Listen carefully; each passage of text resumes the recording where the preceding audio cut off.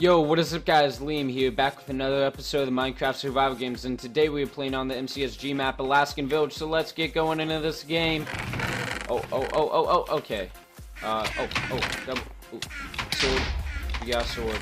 Alright, I really don't like this map that much, so let's just hope for the best here. And this guy looks like he's gonna chase me. Nope. Yeah, my route kind of blows on this map. I need to look into finding a new one. But let's get into today's episode.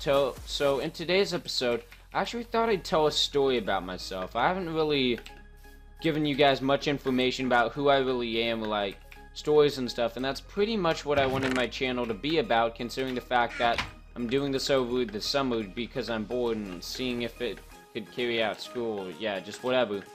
So here's a story about me that I'd like to give you guys, and this story takes place when I was 6. Alright, so, you have to just keep in mind throughout the story that I was 6. I didn't really know what I was doing was, like, wrong. But, I mean, I did it anyway. So, basically, here's what happened.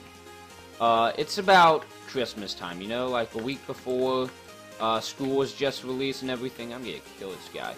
Oh, he's got a weapon. Okay, that wasn't as hard as I imagined. So school was just released, and it was like December 16th, 17th, and my family and a few of some other families who we met through church went to like a hotel for like a weekend getaway or whatever. And it like wasn't a big deal.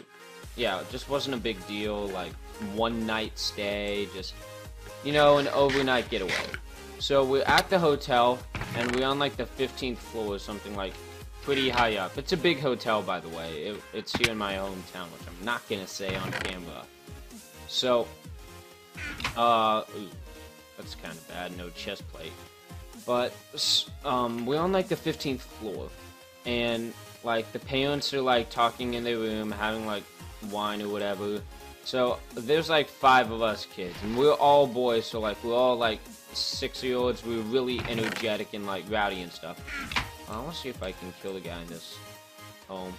Oh, he doesn't have much. I thought I need a better chest plate. That's what I'm really looking for. Oh. And okay, we got him pretty easy. That wasn't hard. Also, there's a junk out. Alright, let's go grab the 2-2 on the roof. So anyway, the parents are like, stay on the floor. You know, don't go too far. So we're on the floor, right? And there's obviously the hotel elevator, since it's like the 15th floor, modern day hotel. There are elevators. There's like there's like a wooden table by the elevators. This is 2-2, by the way, which provided the better chest plate, but not that much better. So, some of that junk out. So, by the elevators, there's a wooden table, and this table has a white bowl on it and a plant, and inside the white bowl, there's 3 apples. You know, it's just there for, like, decoration, and the apples were real, too. Okay, we got them. Yeah, the apples were real, too, like, I mean, getting into the story, you'll see what's going on. So I think we played a hallway soccer with one of the apples, which, I mean, we were 6, so we thought it was like the funniest thing in the world, when it was actually just creating big disruption for the rest of the guests in the hotel. And we were just messing around with that. I think the other apple we like just split apart and ate. I mean, they were real apples too, and it wasn't like spoiled or anything. But then the third one is oh. Yes, get that on my skin. And then the third apple, we decide. Oh, that's a 2-2. Yeah. So the third apple, we decided to like split apart. There were like maybe 15 pieces or so. And what we would do is we would call the elevator to the 15th floor by hitting the button. And then when they got to our floor, we would throw one of the apple chunks at them. And we were 6, so we thought it was like the funniest thing, you know? Just throwing apple slices at people. It did not get any better than that.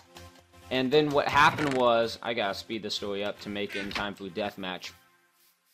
So then what happened was, like, I didn't know what a noise complaint was. So they called the cops, and then what the cops did was they first talked to all of the fathers, and told them like what we had been doing and stuff.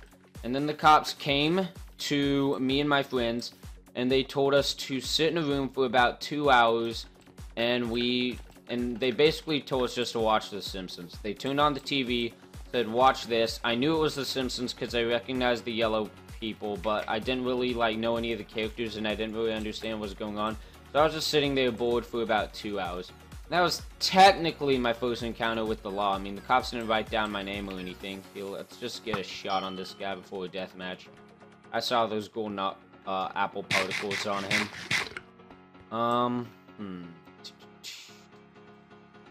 Yeah, that guy only has a wood sword. I like that. That guy is gonna shoot at me. So I'm gonna fall back. Yeah, we got him. We got him. Oh, no, am I getting teamed upon here?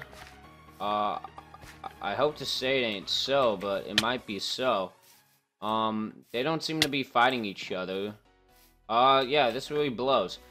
I wanted to get a good recording out. Yeah, this really stinks. I'm not gonna fight a team of 2 in deathmatch who has better gear than me. Okay, let's just light some people on fire. Oh, no, wait, they're not a team. They're not a team. Okay. Okay. Okay, you're dead. Now we got this. Now we got this. That just went from 0 to hero so fast. Yeah, there we go. That's the ending you guys wanted to see. Thank you guys for watching today's episode of MCSG, and I'll see you guys next time. Peace!